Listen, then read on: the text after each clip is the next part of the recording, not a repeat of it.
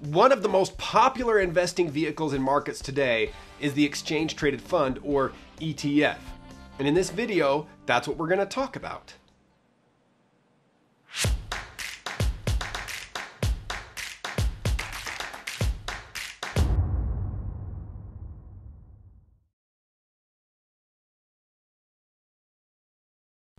An exchange-traded fund, known as an ETF, is a basket of securities that tracks an underlying asset, commodity, index, or sector.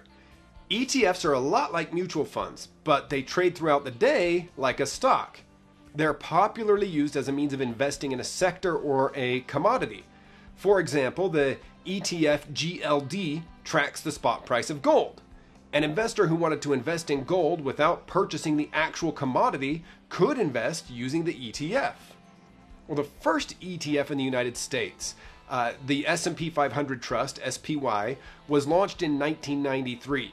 And today it is one of the most actively traded equities in the world. Well, since their inception, ETFs have exploded in popularity, and as of 2020 there are over 7,000 ETFs trading globally.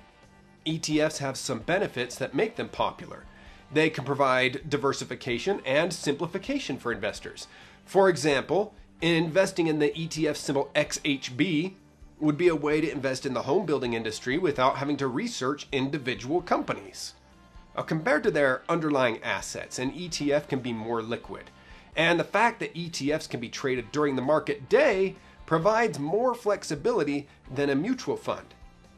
There are some potential risks in ETF investing that you really should be aware of, though.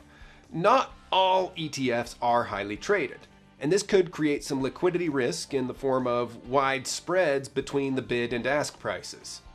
ETFs charge an expense ratio, and some ETFs, especially actively managed ETFs, can create tax events based on the way the ETF is managed.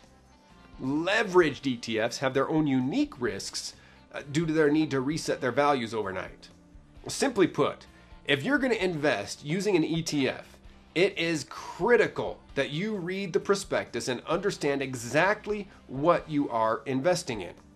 ETFs can be a fantastic tool for long-term investors or for short-term traders, but as with any investment, know what you own and know why you own it.